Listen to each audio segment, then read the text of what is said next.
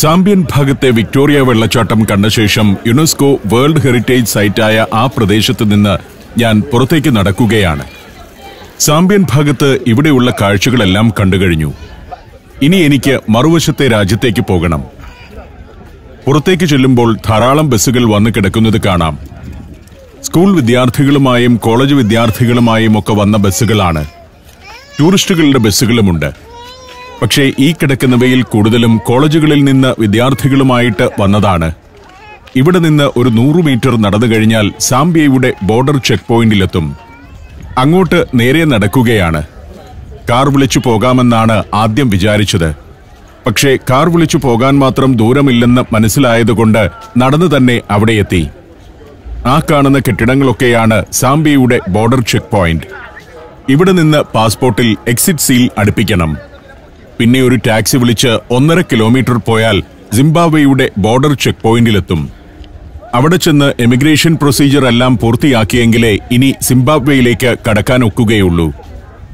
സിംബാബ്വേയുടെ double entry visa ഞാൻ വാങ്ങിയിട്ടുണ്ട്.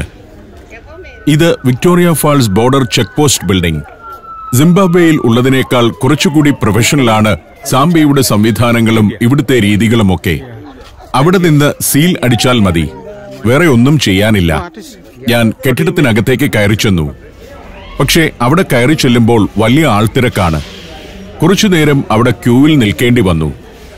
പുറത്തേക്ക് പോകാനുള്ളതായതുകൊണ്ട് പെട്ടെന്ന് തീർത്ത് വിടുന്നുണ്ട്. വലിയ ഭാണ്ഡക്കെട്ടുകളുമായി ആളുകൾ വരുന്നു. എനിക്ക് എക്സിറ്റ് സീൽ അടിച്ചു കിട്ടി.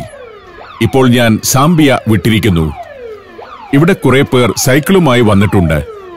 ഒരു സൈക്കിൾ റേസോ മറ്റോ നടക്കുന്നത് പോലെ തോന്നി. എല്ലാവരും ആഫ്രിക്കൻ വംശജർ തന്നെ. അവിടെ കണ്ട ഒരാളോട് ചോദിച്ചു. നാളെ ഇവിടെ ഒരു സൈക്കിൾ റാലി നടക്കാനിരിക്കുകയാണെന്നാണ് ഇദ്ദേഹം പറഞ്ഞത്. ഇത് സൈമൺ. നാളെ രാവിലെ വിക്ടോറിയ ഫാൾസിൽ നിന്ന് പുറപ്പെട്ട് സാംബിയയുടെ തലസ്ഥാനമായ ലുസാക്ക വരെ സൈക്ലിംഗ് ഉണ്ട്. അതിന് വന്നതാണ്.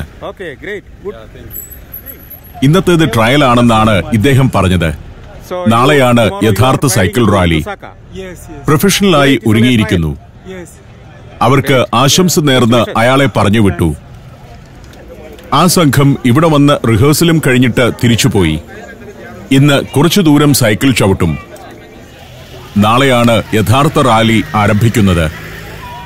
ഇവിടെ ഇത്തരത്തിലുള്ള സൈക്ലിംഗ് ഇവന്റുകൾ പതിവായി നടക്കാറുണ്ട്. ചെക്ക് പോയിന്റ് കടക്കുമ്പോൾ കുറെ ലോറികൾ വന്നു നിൽക്കുന്നത് കാണാം. ലോറികളിലൊക്കെ ചെന്ന് ഉദ്യോഗസ്ഥർ പേപ്പറുകൾ നോക്കുന്നു. സൂത്രത്തിൽ കുറച്ചു പണവും വാങ്ങുന്നു. ആ ചുവന്ന ടീഷർട്ട് ഇട്ട സ്ത്രീ കുറച്ച് കാശ് വാങ്ങിയാണ് പോകുന്നത്. പേപ്പറെല്ലാം ശരിയാണെങ്കിലും കുറച്ച് കൈമടക്ക് ഇവിടെ കൊടുക്കണം. നമ്മുടെ സംസ്ഥാനാതിർത്തി ചെക്ക് പോസ്റ്റുകൾ പോലെയാണ്. ബോർഡർ ഗേറ്റ് കടന്നപ്പോഴേക്കും ഇവിടെ ചാൾസ് വന്ന് നിൽപ്പുണ്ട്. ഇന്നലെ പരിചയപ്പെട്ട ചാൾസ്. 12:30 വരുമെന്നാണ് പറഞ്ഞിരുന്നതെങ്കിലും 12 മണിയായപ്പോൾ തന്നെ ആൾ എത്തിയിരിക്കുന്നു. ഇദ്ദേഹം ഇനി എന്നെ സിംബാബ്വേയുടെ എമിഗ്രേഷനിലേക്ക് കൊണ്ടുപോകും. എന്നിട്ട് അവിടെ നിന്ന് എയർപോർട്ടിലേക്കും. ഈ നാട്ടുകാരായ ടാക്സിക്കാർക്കൊക്കെ അതിർത്തി കിടന്ന് ഇവിടം വരെ വരാനുള്ള അനുവാദമുണ്ട്. അതായത് ബോർഡർ ചെക്ക് പോയിന്റ് കടന്നു പോകാം. ഇദ്ദേഹം വന്നില്ലെങ്കിൽ ഞാൻ ഇവിടെ നിന്ന് ഒരു ടാക്സി വിളിച്ച് ആ ബോർഡറിലേക്ക് പോകേണ്ടി വന്നേനെ. മാത്രമല്ല, പോകുന്ന വഴിക്ക് ചരിത്രപ്രസിദ്ധമായ ഒരു പാലമുണ്ട്, വിക്ടോറിയ ഫാൾസ് ബ്രിഡ്ജ്. ട്രെയിനും വാഹനങ്ങളും പോകുന്ന പാലമാണ്. അവിടെ കുറച്ചുനേരം നിർത്തി ഷൂട്ട് ചെയ്യുകയും വേണം. ചാൾസ് ഉണ്ടെങ്കിലേ അതൊക്കെ നടക്കൂ. വേറെ ടാക്സിക്കാർക്ക് തിരക്കാണ്. നമുക്ക് വേണ്ടി അവർ വെയിറ്റ് ചെയ്യില്ല. സാംബിയയിലേക്ക് പോകാനായിട്ടുള്ള ലോറികളുടെ നീണ്ട നിര ഇവിടെ കാണാം. എല്ലാം ചരക്കുമായുള്ളതാണ്. ഹെവി ആയിട്ടുള്ള ചരക്കുകളാണ്. കുറെ ട്രക്കുകളുണ്ട്. അതും പിന്നിട്ട് കുറെ ദൂരം ഓടിക്കഴിയുമ്പോൾ പാലത്തിലേക്ക് എത്തുകയാണ്. സാംബിയയുടെ ശരിക്കുമുള്ള ബോർഡർ ഇതാണെന്ന് പറയാം. ഈ പാലത്തിന്റെ പകുതിക്ക് മാത്രമേ ഇവർക്ക് അവകാശമുള്ളൂ. പാലത്തിലേക്ക് കയറുന്നതോടുകൂടി സാംബിയയുടെ കരഭാഗം ഏതാണ്ട് കഴിഞ്ഞുവെന്ന് പറയാം. കാർ പാലത്തിലേക്ക് കയറി. പാലത്തിന്റെ ഒരു സൈഡിൽ കൂടി റെയിൽവേ ട്രാക്ക് പോകുന്നത് കാണാം. അപ്പുറം വെള്ളച്ചാട്ടവും കാണുന്നു. ദിവസത്തിൽ 2 പ്രാവശ്യമാണ് ഇതിലൂടെ ട്രെയിൻ ഓടുക. ഇപ്പോൾ 12 മണി കഴിയുമ്പോൾ ഒരു ട്രെയിൻ വരാനുണ്ടെന്നാണ് ചാൾസ് പറയുന്നത്. വൈകിട്ടെപ്പോഴോ ആണ് മറ്റൊന്ന്. ഭാഗ്യമുണ്ടെങ്കിൽ എനിക്ക് ഇതുവഴി ട്രെയിൻ വരുന്നത് കാണാനാവും. വണ്ടി പാർക്ക് ചെയ്ത് ഞങ്ങൾ പാളത്തിലേക്ക് കയറുകയാണ്. ഇവിടെ രണ്ടുണ്ട് കാര്യം. ട്രെയിൻ കടന്നു പോകുന്നുണ്ടെങ്കിൽ അത് ഷൂട്ട് ചെയ്യണം. പിന്നെ പാലത്തിൽ നിന്ന് സാംബസി റിവറിന്റെയും മറ്റും കുറച്ച് ഷോട്ടുകൾ എടുക്കണം. റെയിൽവേ പാളം ക്രോസ് ചെയ്ത് വേണം ഞങ്ങൾക്ക് സൈഡ് വാക്കിലേക്ക് പോകാൻ. 1904-5 വർഷങ്ങളിലായി 14 മാസം കൊണ്ട് നിർമ്മിച്ച പാലമാണ്. ബ്രിട്ടീഷുകാരുടെ നടക്കാതെ പോയ സ്വപ്നമായ കേപ്പ് ടു കെയ്റോ റെയിൽവേ പദ്ധതിയുടെ ഭാഗമായിരുന്നു ഇത്. 198 മീറ്റർ നീളമുണ്ട് പാലത്തിന്. അരനൂറ്റാണ്ട് കാലം പതിവായി പാസഞ്ചർ ട്രെയിനുകൾ കടന്നുപോയിരുന്നു ഈ പാലത്തിലൂടെ. പാലത്തിലേക്ക് കയറുമ്പോൾ അങ്ങ് അഗാധതയിലൂടെ സാംബസി നദി ഒഴുകുന്നത് കാണാം. ഇന്നലെ ബോട്ടിൽ പോയപ്പോൾ കായല് പോലെ കണ്ട വലിയ ജലാശയം ഇപ്പോൾ താഴെ ചെറിയൊരു അരുവി പോലെയാണ് കാണപ്പെടുന്നത്. സിപ്പ് ലൈനിൽ ഒരാളെ ഇൻസ്ട്രക്ടർ തിരികെ കൊണ്ടുപോകുന്നു. സിപ്പ് ലൈനും ബംഗി ജമ്പിങ്ങുമൊക്കെ ഇവിടെ നടക്കുന്നുണ്ട്. താഴെ നദിയിലെ ജലം ഇത്രയും കുറയാൻ കാരണം ഇവിടെ അടുത്ത് ഒരു ഹൈഡ്രോ ഇലക്ട്രിക് പവർ സ്റ്റേഷൻ ഉള്ളതാണ്. അവിടേക്ക് വെള്ളം ഈ നദിയിലൂടെയല്ലാതെ മറ്റൊരു ഭാഗത്തുകൂടി കൊണ്ടുപോകുന്നുണ്ട്. രണ്ടാമത്തെ കാരണം വളരെ ആഴത്തിലൂടെയാണ് നദി ഒഴുകുന്നത് എന്നതാണ്. നേരത്തെ കണ്ടപ്പോൾ പരന്നാണ് ഒഴുകിയിരുന്നതെങ്കിൽ ഇവിടെ വലിയ ആഴത്തിലാണ് ഒഴുക്ക്. ഇവിടെ നിന്ന് നേരെ അങ്ങ് പോയി വളഞ്ഞു പുളഞ്ഞൊക്കെയാണ് നദി ഒഴുകുന്നത്. ഇസഡ് അക്ഷരത്തിന്റെ ആകൃതിയിൽ. ഞാൻ പാലത്തിന്റെ ഒത്ത മധ്യത്തിലേക്കെത്തി. ഇവിടെ ഒരു പന്തലുണ്ട്. ആ പന്തലിന് ചുവട്ടിൽ കുറെ ആളുകൾ കാത്തുനിൽക്കുന്നു. ബംഗി ജമ്പിംഗ് നടക്കുന്ന ഇടമാണിത്. സായിപ്പുമാരാണ് ചാടാൻ നിൽക്കുന്നത്. ചാടാൻ നിൽക്കുന്നവരും കാണാൻ നിൽക്കുന്നവരുമായ ആളുകൾ. അതിൽ ഒരാൾ ചാടാൻ റെഡിയായിട്ട് ഹാർനസൊക്കെ ബന്ധിച്ചു നിൽക്കുന്നു. അവർ ചാടാൻ റെഡിയായപ്പോഴേക്കും ട്രെയിനിന്റെ വരവായി. ഞാൻ കൃത്യസമയത്ത് തന്നെയാണ് എത്തിയത്. ചരക്കുവണ്ടിയാണ്. 1905 തന്നെ ഈ പാലത്തിലൂടെ ട്രെയിൻ ഗതാഗതം ആരംഭിച്ചിരുന്നു. ബ്രിട്ടീഷുകാർ മികച്ച രീതിയിലുള്ള ട്രെയിൻ സംവിധാനമാണ് അന്ന് നടത്തിയിരുന്നത്. പാസഞ്ചർ ട്രെയിനുകളും ഗുഡ്സ് ട്രെയിനുകളും അന്ന് ഇതുവഴി കടന്നുപോയിക്കൊണ്ടിരുന്നു.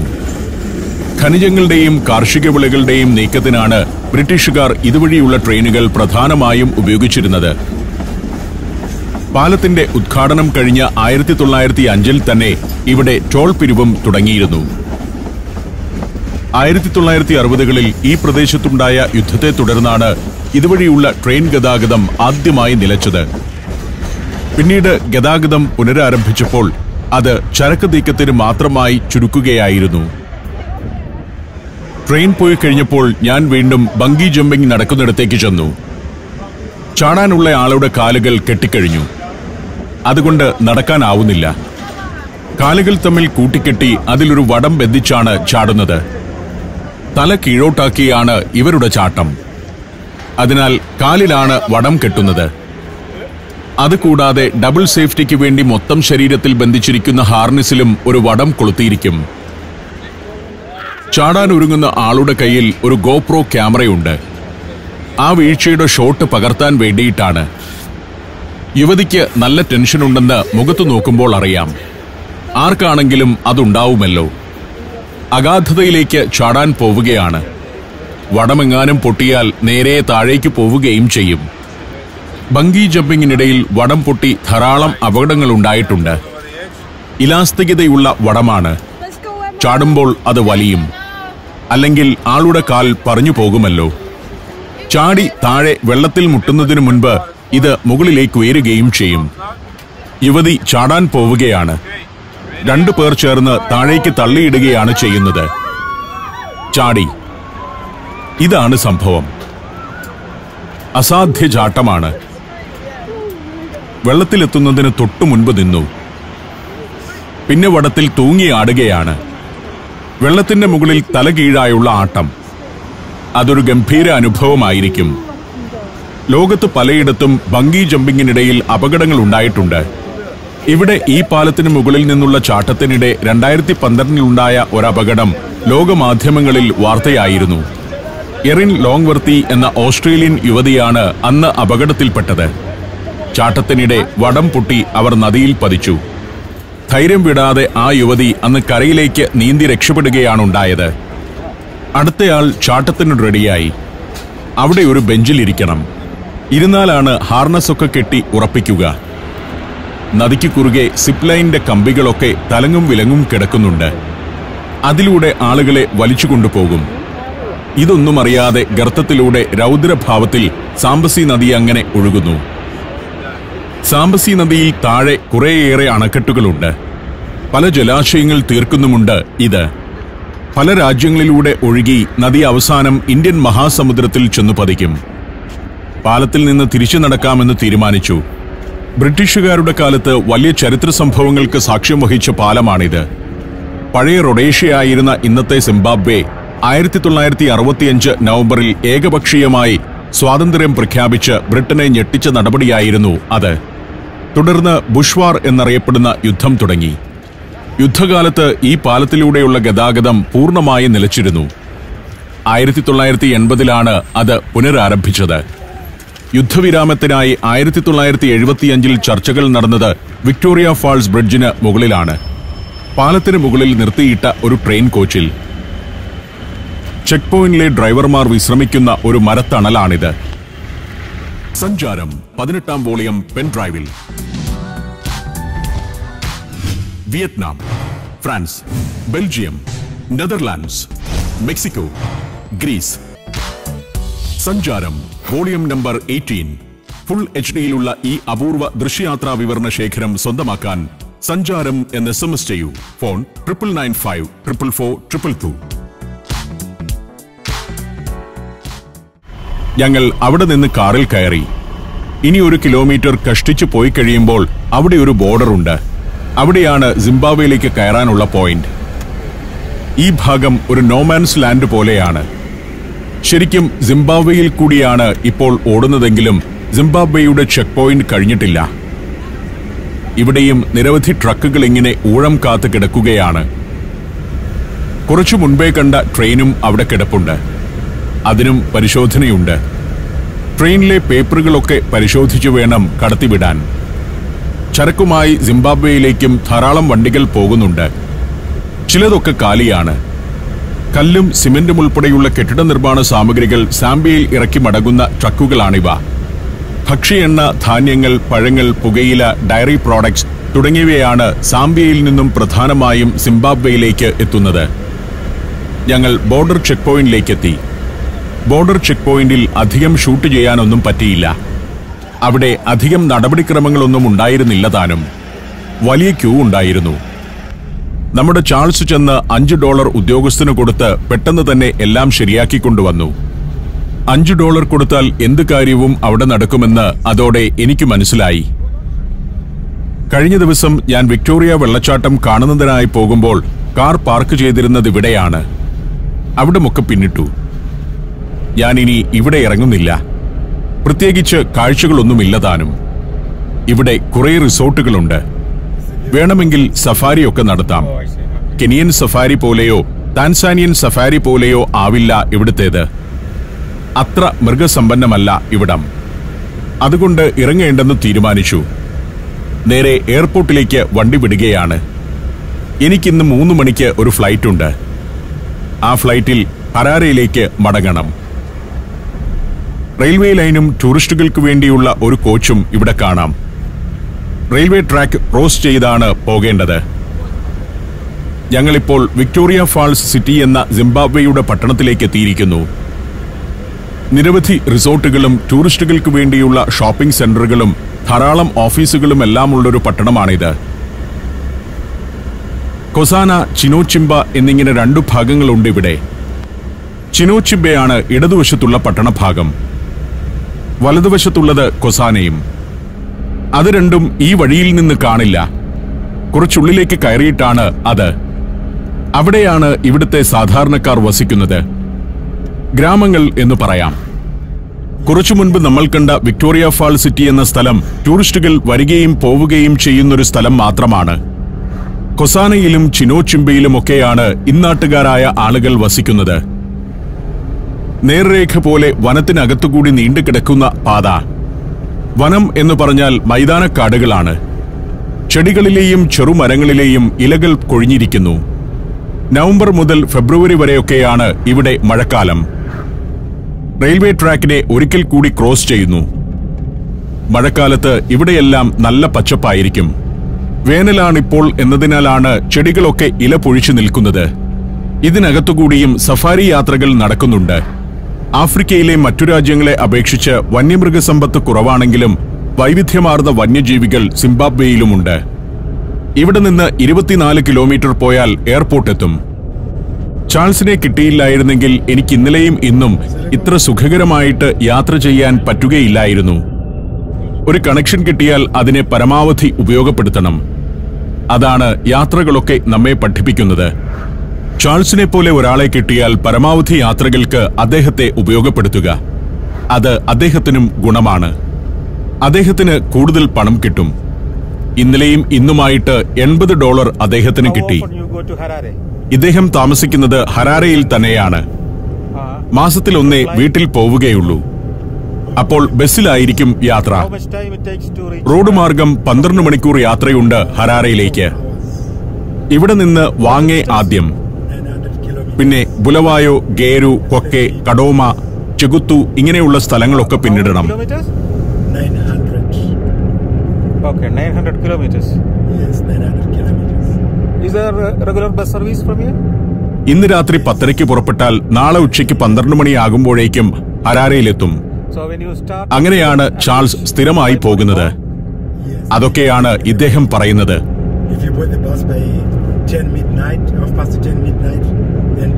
നല്ല മര്യാദക്കാരനായ ഡ്രൈവറാണ് ചാൾസ്. ഇദ്ദേഹത്തെ പോലെ ഒരാളെ കിട്ടിയത് നന്നായി. വനത്തിനുള്ളിൽ ട്രക്കുകൾക്ക് പാർക്ക് ചെയ്യാനും ഡ്രൈവർമാർക്ക് വിശ്രമിക്കാനുമൊക്കെയുള്ള ഇടങ്ങളാണ്. ചെറിയ ഭക്ഷണശാലകളും അവിടെയുണ്ട്.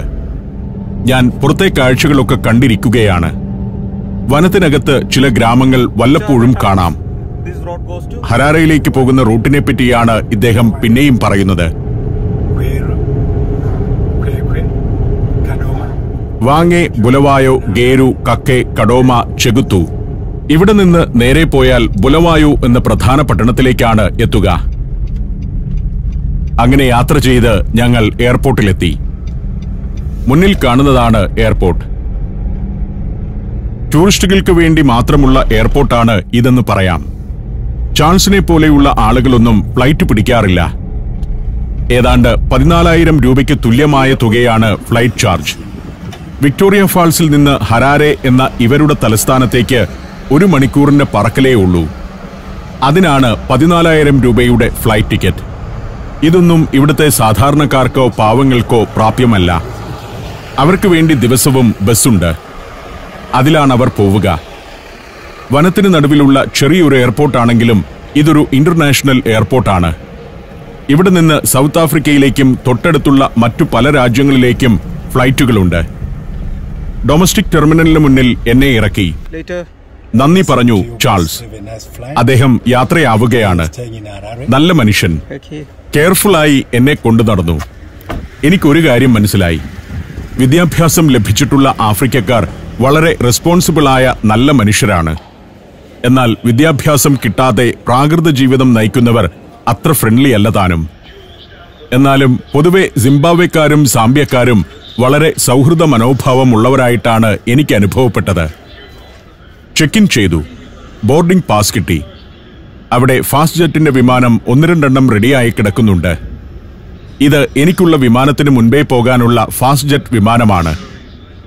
വേറെ പല വിമാനങ്ങളും കിടക്കുന്നുണ്ട്. മറ്റൊന്ന് വരാനുമുണ്ട്. അതിലാണ് എനിക്ക് പോകേണ്ടത്. 2:30 ആയപ്പോൾ ബോർഡിംഗ് തുടങ്ങി. ഞാൻ ഇങ്ങോട്ട് വന്നപ്പോൾ ആളുകൾ കുറവായിരുന്നു. എന്നാൽ ഇപ്പോൾ നിറയെ ആളുകളുണ്ട്. വിമാനത്തിൽ ആകപ്പാടെ 50 പേർക്കേ യാത്ര ചെയ്യാനൊക്കൂ. അങ്ങേയറ്റത്ത് കിടക്കുന്ന ഫാസ്റ്റ് ജെറ്റിലാണ് ചെന്നു കയറേണ്ടത്. വെയിൽ കൊണ്ട് നടക്കണം. സൗത്ത് ആഫ്രിക്കൻ വിമാന കമ്പനിയാണ് ഫാസ്റ്റ് ജെറ്റ്. ജൊഹനാസ്ബർഗാണ് അവരുടെ ആസ്ഥാനം. ഒരു ലോ കോസ്റ്റ് എയർലൈൻ. 2012 ഇത് പ്രവർത്തനം തുടങ്ങിയത്. 5 വിമാനങ്ങളേ ഉള്ളൂ fast ജെറ്റിന്. South Africa, Zimbabwe, Botswana എന്നീ രാജ്യങ്ങളിലേക്കാണ് ഇവർ സർവീസ് നടത്തുന്നത്. ഇവരുടെ വിമാനങ്ങളെല്ലാം എംബ്രയർ J145 എന്ന വിഭാഗത്തിൽപ്പെട്ടതാണ്. ഒരു സൈഡിൽ ഒരു സീറ്റും മറുഭാഗത്ത് 2 സീറ്റും.